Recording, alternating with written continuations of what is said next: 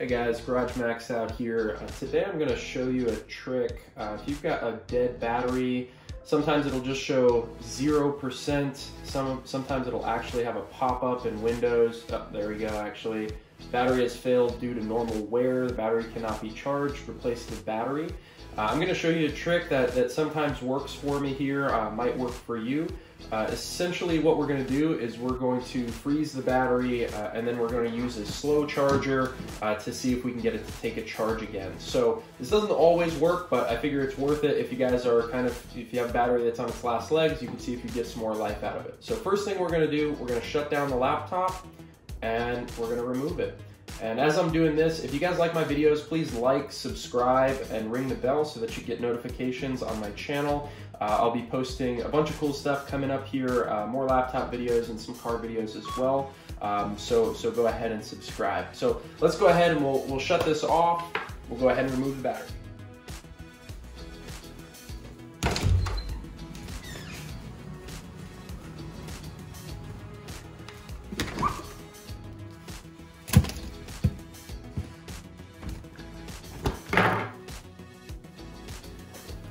Okay, while the battery is cooling down, I'm gonna set this up.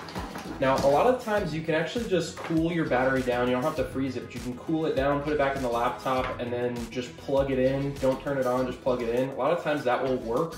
I'm gonna go a little bit more extreme here, and I'm gonna use this inner core charger here. Essentially what we're gonna do is we're gonna set this up so that I can just get some leads on the battery.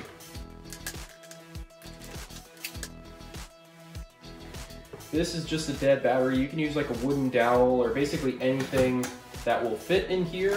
I'm gonna tape it off. I just needed something that was the right size to hold these leads where they need to be.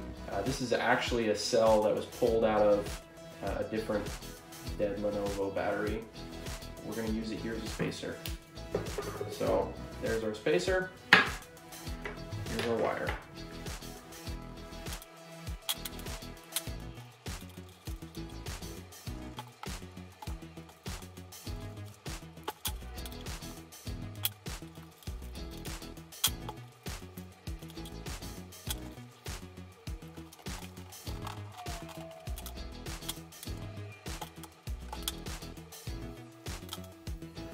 Okay, I just pulled the battery out of the freezer. It does not need to be frozen. This was in there for maybe just 20 minutes or so, just to kind of cool it down a little bit.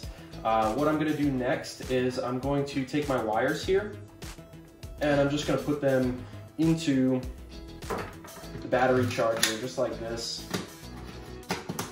So you can see it. And this just holds it kind of like that. Now I've got essentially these two wires, which are going to be used on the battery. Now, if your battery does not have a positive and negative sign on it, you will have to look up the schematic.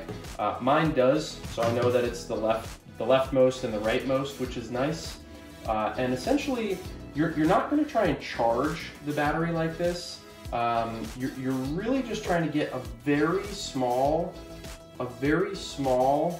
amount of electricity into the battery, and it will just act as kind of like a jump start to get the battery going again. So you don't need to worry about like holding it in place forever. Really, you just need to make sure that it takes some charge just to start it up.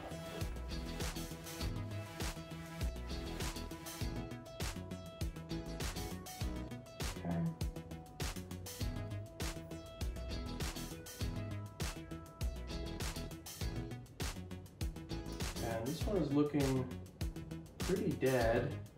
Generally, this will light up as soon as any kind of charge goes into the battery.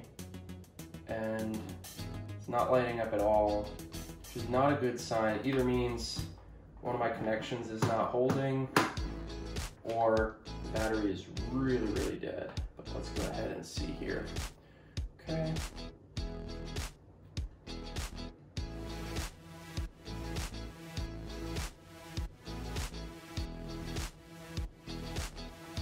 It's not taking any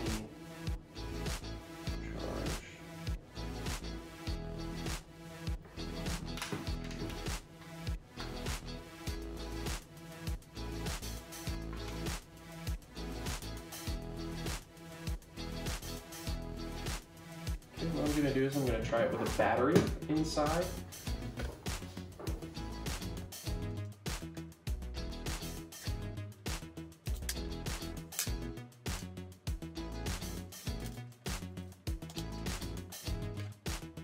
See, there we go. All right. Let me. Okay. Hope you guys can see.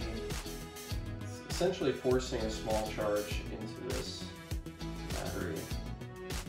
And you don't want to hold it here and charge it too much, because essentially what's going to happen is the circuit protection inside the battery it isn't compatible with your charger, most likely. You probably won't blow anything up, but you could fry the board.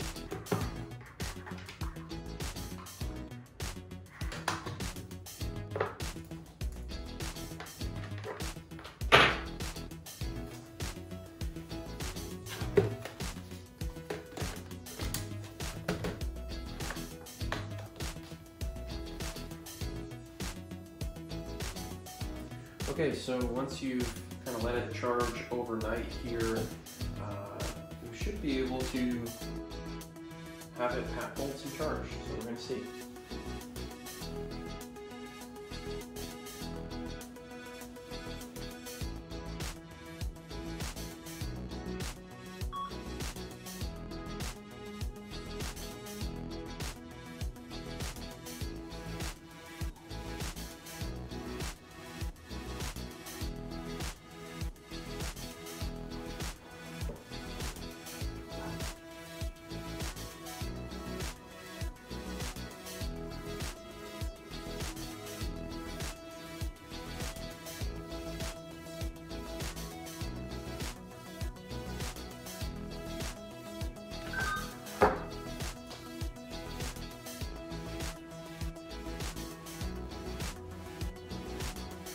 Okay, so it looks like the battery is holding a charge.